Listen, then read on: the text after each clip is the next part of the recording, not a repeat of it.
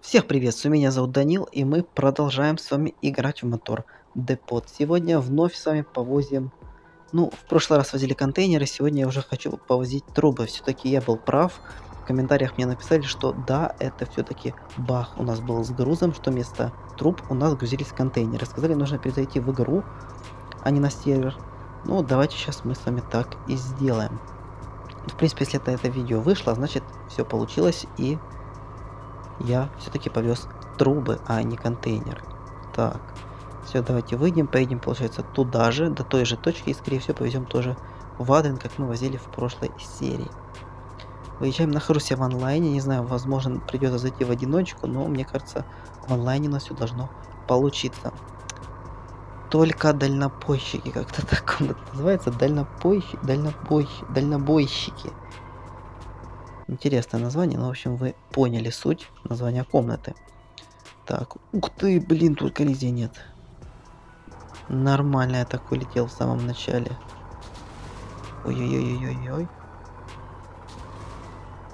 Вот сюда, все. Все отлично, все нормально.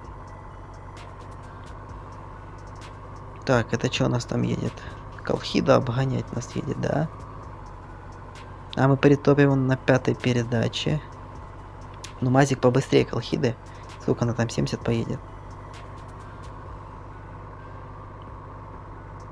Скорее всего. Скорее всего. Все отстало. Либо повернула куда-то, не перестроилась. Видимо, хотела пойти на обгон, но нифига. Главное, чтобы сейчас не начала таранить. Ага, не начала. Ну вот, пожалуйста. Ну что я за рулем? Кто там сидит? Я бы кикнул, если бы знал его ник. Проголосовал бы. Так, ну что? Ну, понятно. Трубы не появляются, значит, ребята, я перезахожу. Да, ребята, перезашел в комнату, перезашел в игру, и, как вы писали, все, у нас появились трубы. Интересно, конечно, баг. Я еще такой баг не замечал с грузом, но вот попался такой баг. Так, везти туда же, куда мы контейнер возили, то бишь в Адрин. Ну ладно, погнали. Рейс как бы в один конец. Возвращаться обратно нам не нужно, поэтому, я думаю, справимся быстро. 95 Мазик едет, 100 с горки поедет. В комнату зашел ту же, где и был. Сейчас день. По-моему, тогда я грузился, ночь была. Ну, не ночь, там где-то часа 3 ночи, 4, но раннее утро, грубо говоря. Это дело такое. Ладно, поехали. Надеюсь, сейчас уже никто к нам в морду не въедет, как это было в прошлый раз, потому что на этой дороге много раз это делали нам. Надеюсь, сейчас проскочим. Или просто успеть резко уйти.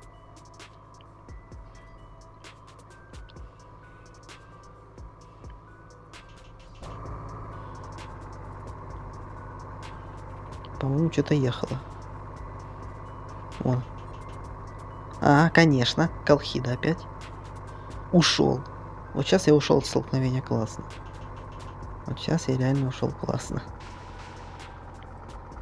Не то, что в прошлый раз. Ну, кто смотрел, тот знает, о чем я. Так, поворачиваем, значит, сюда. Ну все, теперь едем. По такой же дороге едем туда же. До нашего Адрина.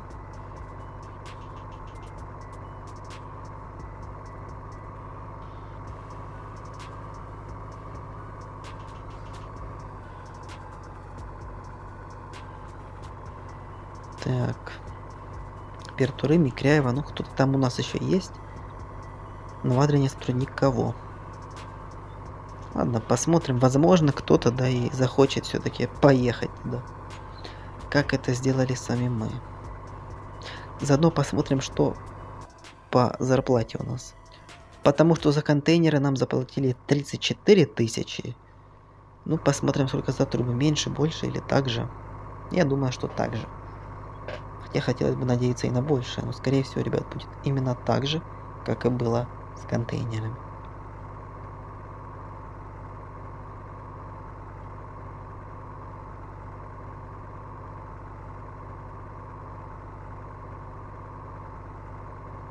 пустая дорожка. Комната, наконец, не лагает, то бишь игра идет плавно. Замечательно. Что могу сказать? Вот просто замечательно.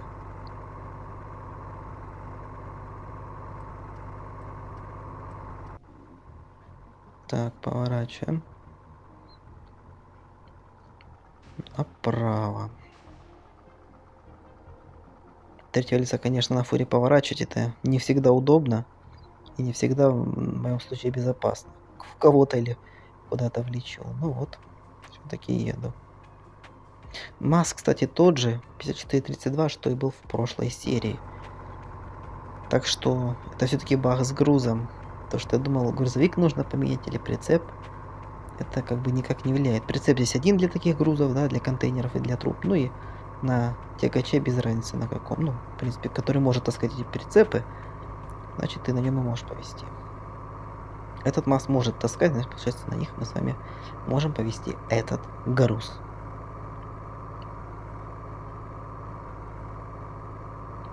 Так, там фура какая-то впереди. Ну да, одни фуры у нас, потому что серия так и называется, дальнобойщики. Так, на кразе ползет горку. Тяжеловато, знаю, да, на кразе так ехать. Да не из легких, не из легких. Мазик у нас пошустрее будет. Не как, конечно, 5440, но пошустрее, пошустрее.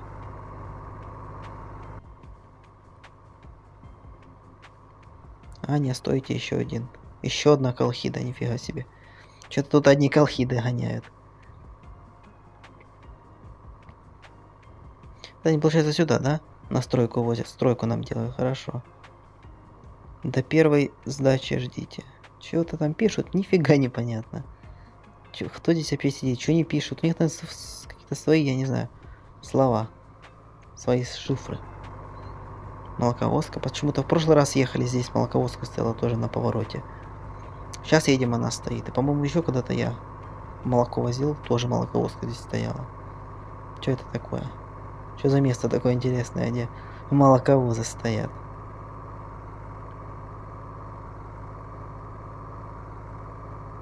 Непонятно.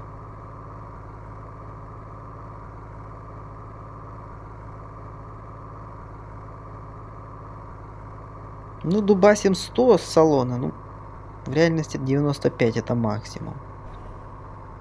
Ой, фура еще одна проехала. Пока я открывал посмотреть количество игроков, фура мимо нас уже хук и проехала. Нормально. Конечно, это нормально.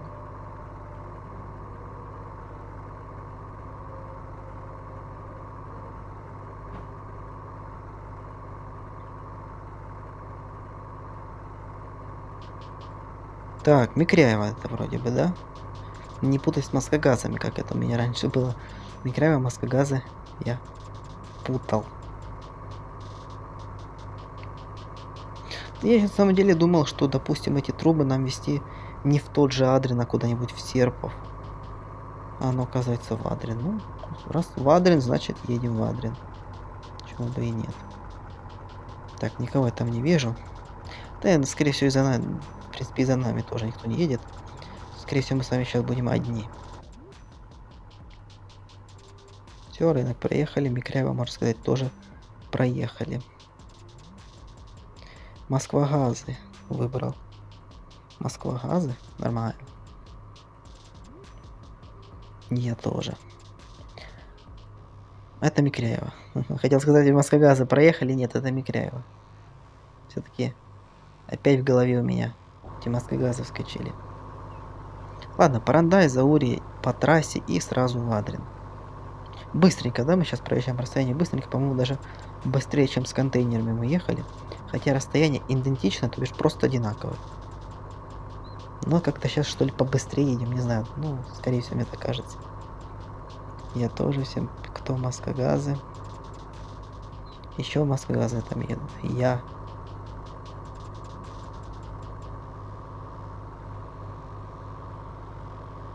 Так, Парандай проехали. Сейчас наша дорожка любимая начнется. Я. Все в маскогазы поперлись.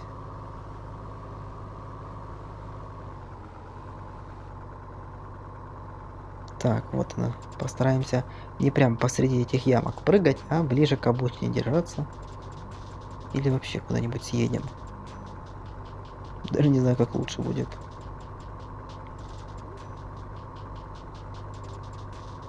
Я думаю, как это будет. Более-менее адекватно. Прыг-скок, прыг-скок, ну, пожалуйста.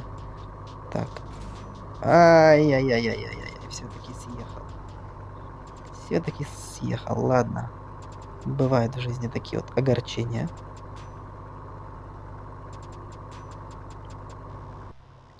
Сейчас, ладно, давайте до кучи песка дойдем. Там, где мы выгружаемся на самосвалах. И вынырнем снова на дорожку. Почему бы и нет? Ну, вот здесь я про это вам, собственно говоря, и говорил. Вот так. Посредине стоит каток. Нахрен он здесь надо? Вообще неудобно. Ну все, выбрались. Отлично, отлично. Я тоже маскогаза. Сейчас полсервера в маскогазы рванет. Там, наверное, уже сейчас какая-то движуха у них происходит. Ну-ка. Ну да, он полный маскогаза. Сейчас вот это кто серпов еще. Ой-ой. Еще на маскогазы поедут. Ну, нормально. Там целая колонна будет. Ну, если были бы по пути, остановились бы, посмотрели. Въехали бы в эту колонну, если бы, допустим, в те же лапторы ехали. Ну, блин, далеко до Москгаз, честно говоря. Нам бы сейчас вырулить на те же там, направо, налево и на Москгазы. Но мы направо и в Адрин. У нас сегодня немного другой маршрут. Как ни крути, но маршрут другой и не по пути. Кто со мной в лапторы? Вот уже кто-то в лапторы собрался. А в Адрин, ребят, никто там в Адрин не хочет поехать? Составить компанию, не? Хотя мы, в принципе, уже почти доехали. Ждать больше будем, чем доедем. Так, Заурье. Или же Засурье. Как оно называется у нас в реальности. Так.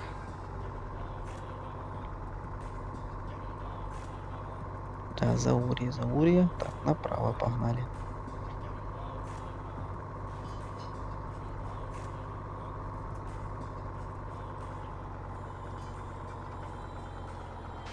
Уступаем дорогу, но никого здесь нема, поэтому спокойно вот так выворачиваем. Тихо. Тоже немного подфризило как-то. Так, темнеет, я смотрю, но я заходил где-то в комнату. Здесь в игре было 10 часов. До вечера должны успеть, потому что там, если ночью грузиться, вроде бы... Но то ли ночью трубы не грузятся, там днем надо. Все равно перезаходить, не знаю. Я как-то и перезаходил, лично в прошлый раз у меня не получилось. Сейчас тоже были большие шансы, что не получится, но все-таки, ребят, получилось. Ну вот, едем, везем. Трубы, которые еще надо было везти в прошлой серии. Я думал, сейчас повезу трубы, потом контейнеры. Но, оказывается, нет. Как-то нужно, наверное, место загрузки сделать немножко другое, чтобы трубы ты грузил вот конкретно возле труб, да, а контейнеры как-то возле контейнеров. Чтобы было вот на этот прицеп две точки, допустим, можно выбрать. Возле труб трубы, возле контейнеров контейнеры. Мне кажется, как-то логичнее было бы. Ну и все. Ну, едешь, я так понял, туда же, куда и обычно, то есть в Адрин.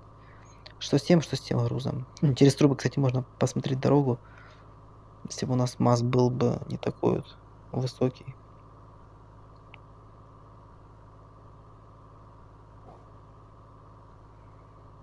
Хотя он так невысокий. Мостик. Наш любимый мостик. Адринский, или я даже не знаю, как он между Адрином находится, получается, и нашими тут делами.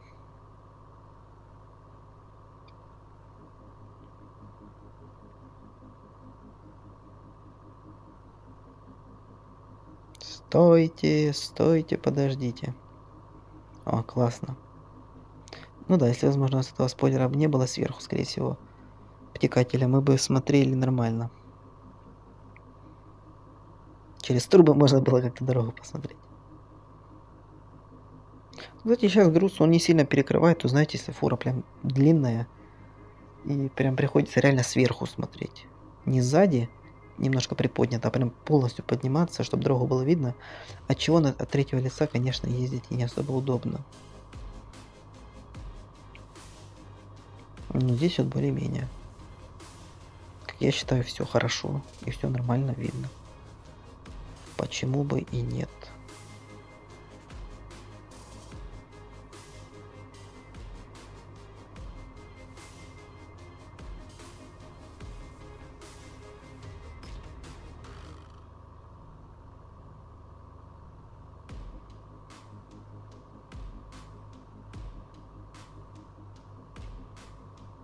Так, подъезжаем к нашему клеверу.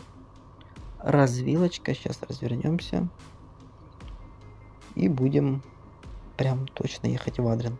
Никто, я смотрю, не появился здесь за это время, пока мы ехали. Никого, значит, здесь и не стоит другого, кроме нас, ожидать. Никого. Только мы. Смотрите, кстати, просвечиваются через отбойники. Такой давношний баг еще. Не ругайся, маме все расскажу. Влад 23 Рус, капец. Это серьезно у них там или не особо серьезно? Поднимаемся, на 5 поднимемся или понижать надо? Да не, у нас запас скорости был, я думаю, легко запрыгнем. Кто ругался? Скорее всего, в голосовой чат ругались. У меня он выключен.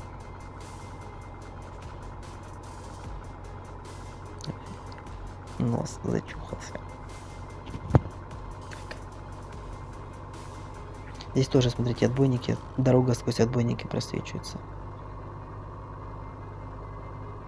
Приборка снова он красным светится, прыгает текстурки. Так, Влад. Исключить. Без понятия, какого Влада не исключают. Миша, я ругался, там просто по встречке ехали. Ладно, не будем сюда лезть. Сами кикнут, кого посчитают нужным. Мы уже, в принципе, практически доехали сами до конца. Кстати, быстренько. Ну, сколько я записывал? Выгодная работа в шорте, когда мы до этих лаптеров на муку едем возить. 15 минут в одну сторону, и все, и ты там получаешь. Ой, я уже не помню, сколько получаешь. 20-ку или 30-ку. Сколько за муку дают? Забыл, уже давно записывал. Поэтому запамятовал. К сожалению.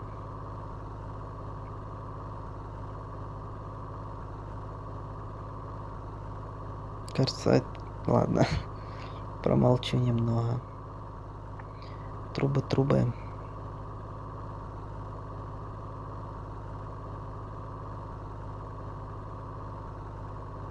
Осторожно, дабы знаки не зашибить. То мы своей массой снесем нахрен. Через кабину так, да. И готово. Так, 18:00, ну темнеет уже. Не знаю, в обратку не поеду, но толку ехать в обратку. Деньги есть, телепортнусь в гараж. Если бы денег не было, тогда да, пришлось, конечно, гнать. А так порожняком ехать, не знаю. За чатом разве что понаблюдать. Ну да, здесь это можно сделать. Влад матерится. А что вообще происходит? Да вот и я в шоке. Что там вообще происходит? Этих дальнопойщиков. Или как они там комнату назвали. Все, ребята, в Адрине мы с вами. Замечательно. Так, и я так понял, завозить это в то же место, куда мы с вами возили контейнеры. Да-да-да, я смотрю, оно самое. Сюда же нам? О, да, сюда, куда я поехал. Что-то я уже захотел выехать из города или что? Я в него только приехал. Так. А, ну тут, в принципе, не сильно такой бугорок, так что... Я даже не почувствовал.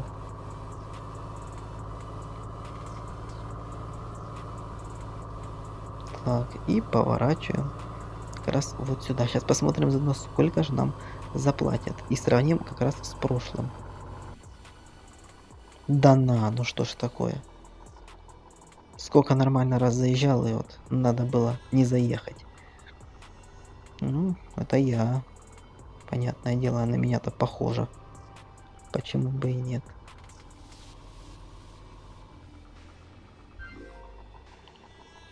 Так, 34 тысячи. Ну, в принципе, столько же, не примерно, а столько же, сколько и за контейнер. Ну, нормально. Да едем, кстати, в одну сторону. Вот можете взять еще. Я не помню, если МАЗ 5440 может увезти такой прицеп. Если доступен такой прицеп, то можно его взять, он там 120 едет. Получается, минут за 15 до Адрина доедете. И 3-4 тысячи вам обеспечено. Кстати, выгодно. Выгодно. Почему бы и нет? Так, кикнули там, да? Я тоже проголосовал, думаю, иди отсюда, не умничай. Ладненько, давайте на заправку заедем. Я просто хочу посмотреть, канистры у нас куплены, чи нет. Я ими давно уже не пользовался. Скорее всего, нет. Ну и заодно подзаправимся. Не знаю, для чего так просто. Для РП. Но я обратно не поеду, я просто за 3000 возьму и телепортнусь в гараж.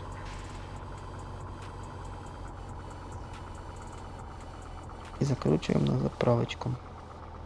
В реальности, кстати, тоже на этом месте находится заправка. Не такая, конечно, но она находится.